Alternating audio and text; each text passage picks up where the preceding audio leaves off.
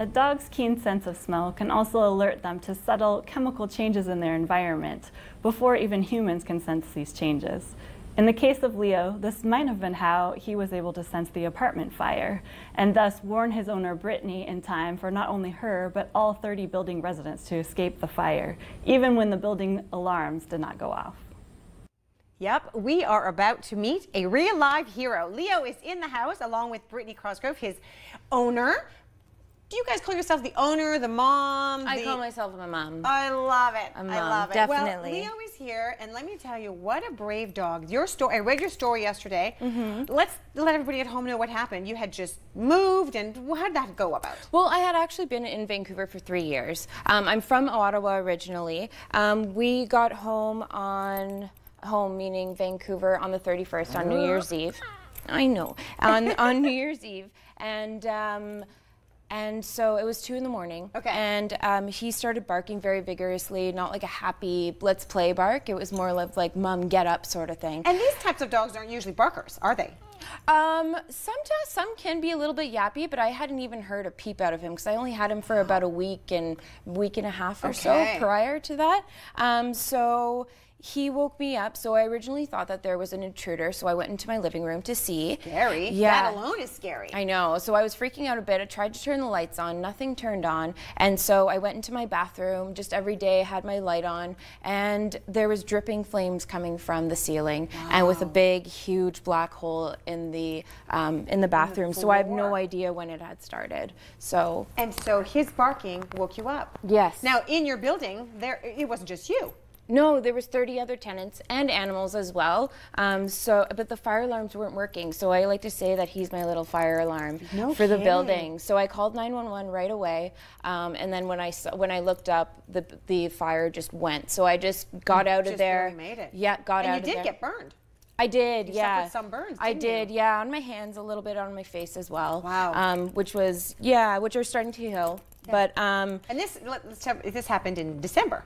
In December. Didn't it? So yeah. It's not that long ago. No, not that long ago at all. So, yeah, he's only going on 10 months. He was only about 4 months at the time, if that makes sense. Yeah, 3 months or so. So his barking kind of alerted you. Yeah. You get to see what was going on. Yeah. And then, 911, and then they came within maybe a minute, and unfortunately the people on the 3rd floor, they woke up from the firefighters running up the stairs. So I mean, there was no fire alarm. So if he hadn't woke me up, I don't know where the building, or who cares about the building, the people, where they would be. But everybody got out safe, the animals got out safe, and I like to thank Leo for it. Oh, I think so too. And that's why Leo has won this award. Okay, yes. I have to tell you, he's like really cute. He is stealing the show. He's really cute. Look, we're seeing some video here. So this is when he got his award, right? So we should talk about that. So Leo received the Hero Animals, hang on a sec, Purina Animal Hall of Fame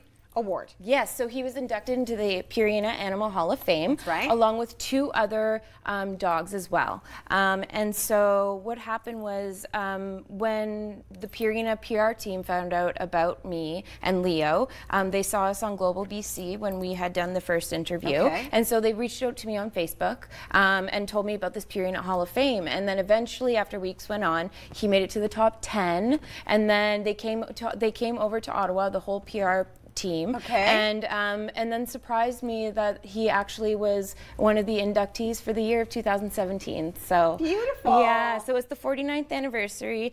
So next year's the big 50. Yes. But so he was one of the last ones before, but he will always live on. So as soon as you walk into the Hall of Fame, it's his picture right there. Right at the front. Isn't that beautiful? So it's 49 years in the making that they've been having these awards, and it's mostly cats and dogs, but there is a warthog in there, I'm told. Isn't that interesting? Yeah.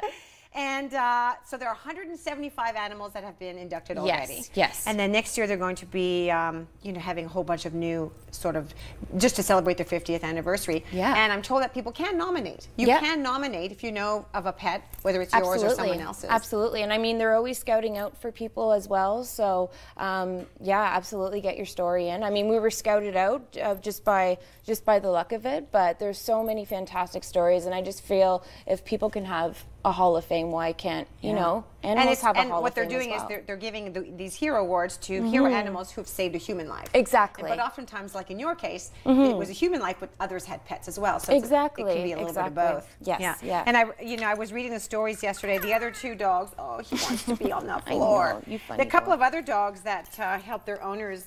One lady broke her hip. Yes. So that was, that was another, story there. Hers was an Australian Shepherd Border Collie. Yes, and then 74. Yeah. Poor lady.